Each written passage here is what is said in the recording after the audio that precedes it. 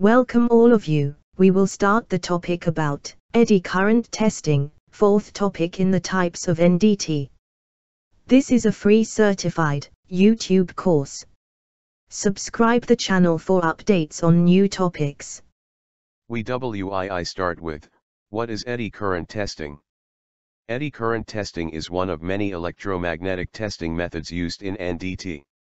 Making use of electromagnetic induction, to detect and characterize surface and subsurface flaws in conductive materials. In this slide, you can see a schematic diagram representing the complete figure of eddy current testing process. Eddy current magnetic field is different from AC current magnetic field. Types of eddy current testing probes. Three major types of probe are surface, outside diameter, inside diameter, as well as some crossover designs, are used for most flaw detection applications. When was it discovered and by whom?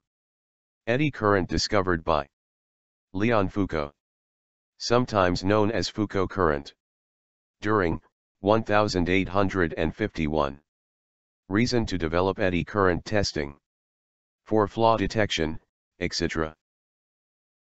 Here you will see few uses of eddy current testing. Weld inspection, test cut length, wire and cable testing, coat thickness measurement.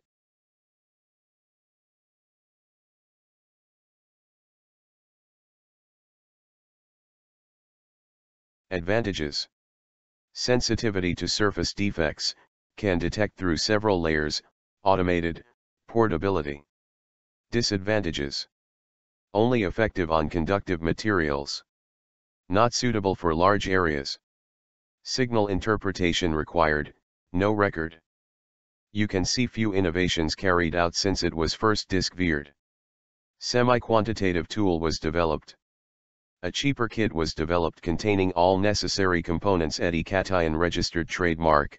Next you will see a video with live example.